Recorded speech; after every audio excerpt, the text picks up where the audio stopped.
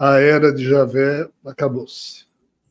Foram 13,8 bilhões de anos em que esse ser, junto com seus anjos clones e um monte de compassas, vamos assim falar, esses seres fizeram o que eles acharam que tinha que ser feito.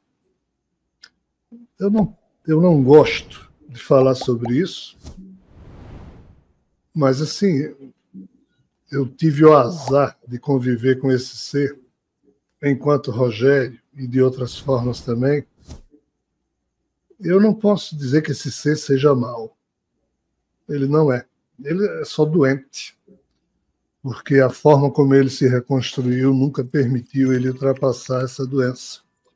Nós, humanos, somos os únicos seres que, importando a doença de Javé, conseguem transcender a essa doença desde que elevem a sua condição de sensação pessoal de eu personificado. Mas para isso é um trabalho, eu queria mental, né? Exatamente para poder falar disso com profundidade. Então, assim, eu, Rogério, as besteiras que eu faço, os erros que eu cometo, em sã consciência eu não posso culpar Javé por isso. Em sã consciência eu não posso transferir responsabilidade para ele, ainda que o genoma do corpo que eu, Rogério, utilizo, seja um genoma de Javé e Rogério apenas um subproduto desse processo. Sim. Mas essa é a grande característica do ser humano. Nós somos insignificantes, cada um de nós, mas cada um de nós, no âmbito da sua insignificância, carrega o genoma do todo e do próprio Criador em si mesmo, e o eu da gente é que opera sobre isso, ou o eu da gente é só um produto disso. Quando o eu da gente é só um produto disso, aí, infelizmente, a responsabilidade de Javé é total sobre as burrices que um ser humano faz. Mas no meu caso não é assim.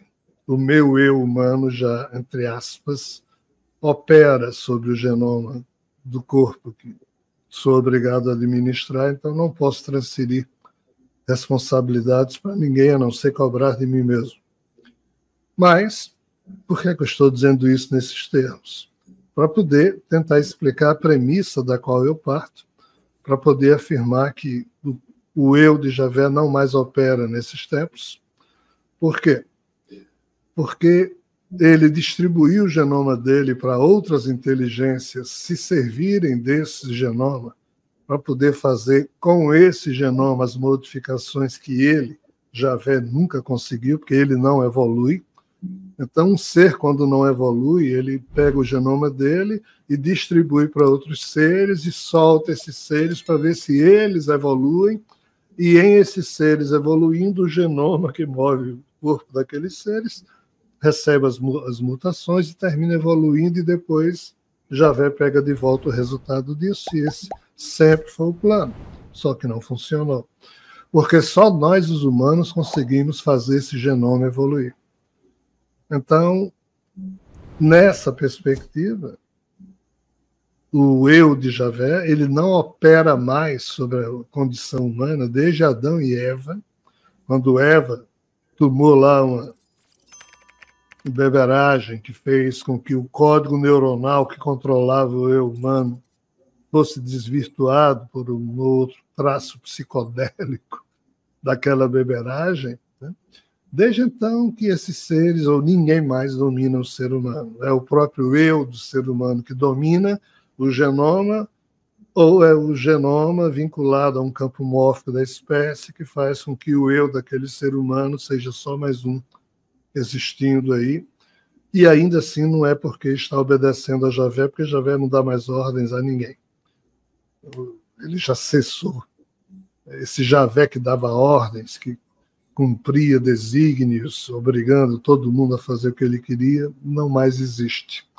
O eu desse ser ainda persiste existindo, mas não se expressa mais e não tem instrumento para poder exercer esse comando que ele gostaria de voltar a dar.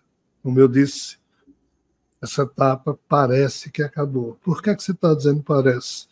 Sou muito pequeno para poder falar e pontificar sobre as coisas como se fosse verdade, blá, blá, blá. Como eu digo sempre, as gerações futuras irão saber disso melhor. Espero que você tenha gostado do conteúdo do nosso vídeo. E se você chegou até aqui, significa que você tem interesse em aprender mais ainda sobre a revelação cósmica e todos os painéis que fazem parte desse conhecimento. Por isso, gostaria de convidar você a conhecer a comunidade Ellam, a nossa plataforma e aplicativo de ensino com milhares de horas de conteúdo sobre os mais diversos tópicos e assuntos. É só tocar no link que está na descrição desse vídeo para conhecer e se juntar à nossa comunidade de estudos sobre a revelação cósmica.